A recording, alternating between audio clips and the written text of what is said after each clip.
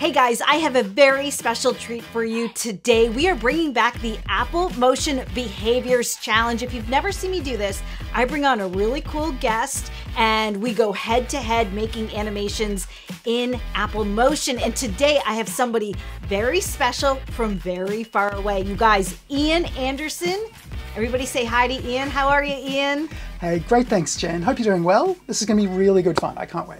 If you guys don't know Iain Anderson, he is a developer of plugins for Final Cut Pro. You can pick up some of his most popular plugins on FxFactory. He also literally wrote the book on Final Cut Pro. And I know, Iain, you've got a new edition of that coming out pretty soon. Hold it up so everyone can see. So yeah, this is out now. There will be an update for 10.7, but you know, there weren't huge amounts of changes, and everyone who buys this book in physical or electronic versions gets a free electronic update whenever we make updates, just like Final Cut itself. So it should stay up to date. You know, it's so funny because I've had people ask me, like, would you ever write a book? And I was like, no, it just sounds like really hard and definitely not my forte. So if you are interested in learning Final Cut from a book, because I know some people really would prefer to have like a physical book that they can kind of thumb through, Iain's book is definitely the way to go. So if you guys haven't seen the challenge before, this is how it works. I'm going to draw 2 random Apple Motion behaviors that Iain and I each have to use in our own projects. We're also going to be working on the same type of project, which I draw at random too. The options are logo animation, where we get to pick any logo and animate it in motion, text animation, looping background, or wildcard, which means we get to make anything we want. We're each gonna have 2 hours to get our projects done, and then we're gonna meet back here and reveal our results to each other and to you. I like to say this isn't a competition, by the way. It's an exposition of 2 creatives. So it's not really like we're trying to compete against each other. We're really just trying to compete against ourselves and our own creativity. But Iain is a motion master, so I'm a little intimidated, but I'm just gonna do this and have fun. No way. Look, it's going to be a heap of fun. I hope we don't get wildcard, and I want some cool simulations coming out of that. I want, I don't know, well, repel's great, wind, gravity, orbit, anything like that would be good. The framing behavior, please, the framing behavior would be lovely. They're all in there. All right, let's do it. This is the moment of truth, so let's pick the 2 behaviors first. They're all in here. I'm going to shake it up really good, and I'm not going to look. The first one, ooh, link. Oh boy. And the second one, oscillate. Link and oscillate are our 2 behaviors. Okay. Now, you can use other behaviors, but you have to use these 2. The link behavior links one parameter to another. A lot of title templates are built with the link parameter. And the other one is oscillate, which cycles a parameter between 2 different values. And then, let's see what kind of project we're gonna do. It looks like a lot of different categories in here, but it's the same 4 over and over, just to make it kind of more challenging. Oh boy, text animation. Yes. So, oh no, I'm in trouble. When Iain's excited, I'm in trouble. It will be fun. So we're gonna see each other in a couple hours, but for you guys, just stay tuned for 2 seconds and you get to see what we've been working on. You ready, Iain? Sounds like fun. Let's do it. All right, fingers crossed. I'll see you guys in 2 hours. 2 hours later. All right, it's been a couple hours. Iain and I are back, and we're about to reveal our final results to each other and to you. Iain, how did it go for you? Yeah, it was good. I really enjoy using behaviors. I really do like the oscillate behavior, and link is just kind of bedrock. When you're building a lot of templates, like I've been doing a bit recently, you really need to know how the link behavior works to hook the on-screen controls from one filter so people can control elements when they're using templates. So yeah, this is fun, and I love playing with text. So yeah, good job.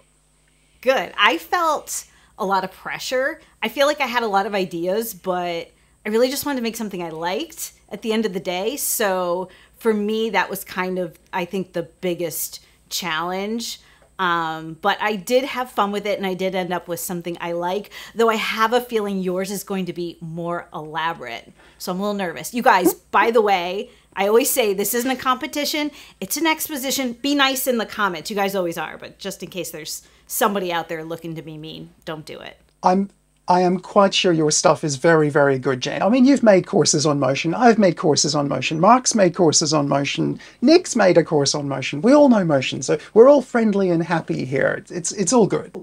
We'll see. All right. I'm going to let you do the honors of going first since you're the guest. So why don't you pull up your magic and let's see what you did. All right. So I've got this very exciting name of text with oscillate and link because that's what we had to do. So I'll just play it through once and then tell you what I did.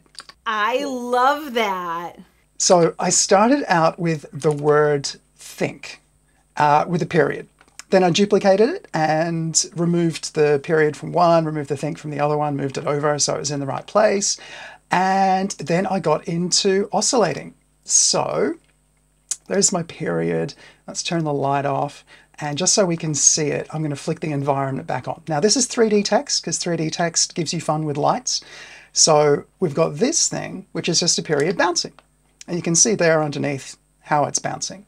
Now, also because I've got motion blur on here, which has a couple of interesting consequences, but the oscillate behavior, this one here, is a parameter behavior. So to set up something like this, you go to properties, you find the property you want to add the behavior to, you right click, add parameter behavior, and then oscillate. Now what this will do is it will bounce like a sine wave. So things go up and down, but it's got a happy little checkbox here, half range. So instead of bouncing all the way through a center line like this, it goes boing, boing, boing, boing, boing, stuff like that. So that's what's good for that. But you need to decrease the amplitude over time to make it stop bouncing. And I did that by right-clicking amplitude and adding a ramp behavior. I know Mark likes rate, I like ramp. I'm sure there's benefits to both. So I'm starting at 0 and going to -800. And so that's how we get this bouncing ball. Now, it's not perfect. I probably would want a keyframe to get this absolutely perfect, but I think it was pretty cool. Now, after that, I added a light and I've linked, yay for link, the position of the light to the position of the falling period, which is bouncing with the oscillate. So I took the period and I right click. Anyway, you get the idea. Link behavior is super awesome. So what did I do? I took the light, I right clicked on the Y, or maybe even all the position elements, I think I did. And also linked all of those to the period. So everything is then linked to the same thing.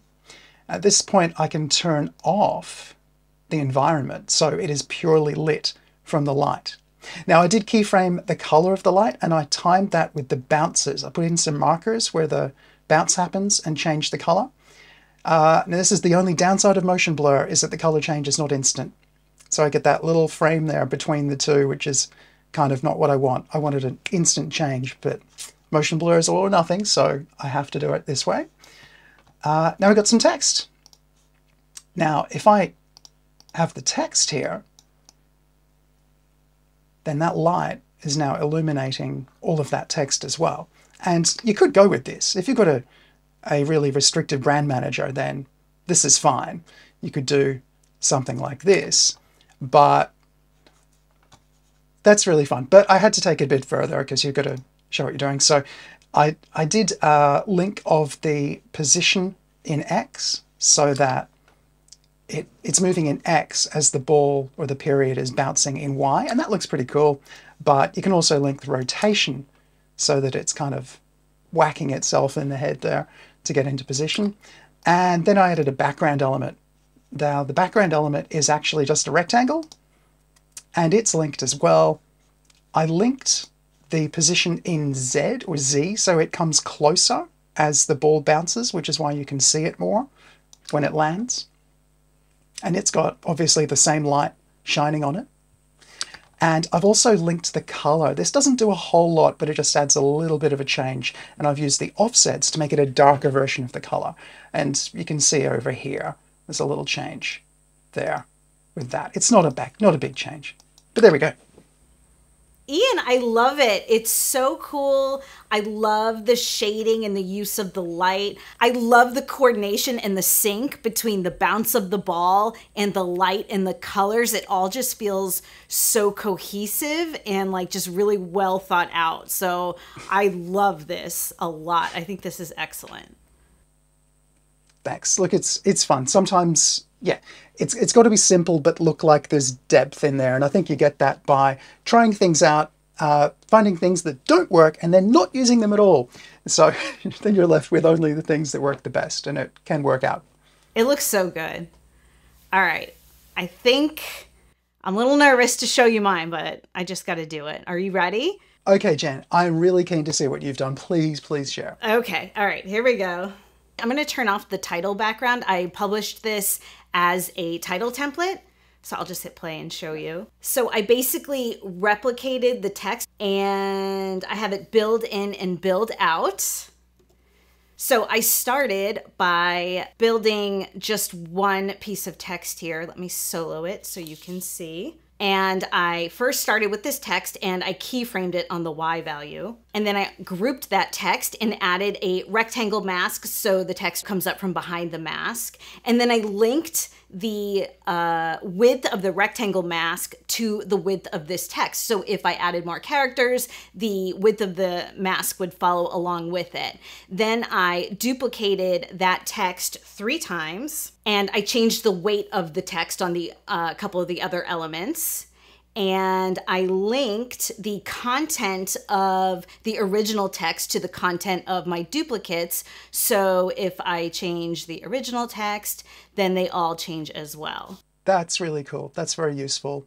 That's, yeah, linking text contents is a great trick. Yes, but then I had the challenge, and this is the part where I said that I learned something new with the link behavior. I was like, how am I going to push down all of this other text when I'm adding more length? So I linked the X position to the right edge of the text. So that's how I got that to work. Then I grouped all that stuff and I replicated it.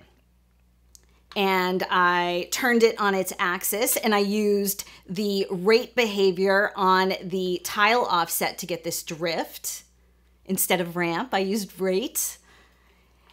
And then the oscillate for me was kind of a challenge because I just couldn't think of like what I wanted to do that didn't just feel so back and forth. So I did something I've never done before, which is what's so great about these challenges, is that on the replicator cell, I changed the color mode to over pattern and then grabbed this blue color tag and applied an oscillate behavior to it. So you can see that color tag bouncing back and forth inside the gradient. So the colors kind of just drift over time. Yeah, that's great. It's one of the best things about challenges like this is you get to explore things that you haven't quite thought of before. You get pushed into a new direction, and yeah, that's really cool. Yeah. So I don't know. I was excited to like find a couple new things today that I hadn't really done before.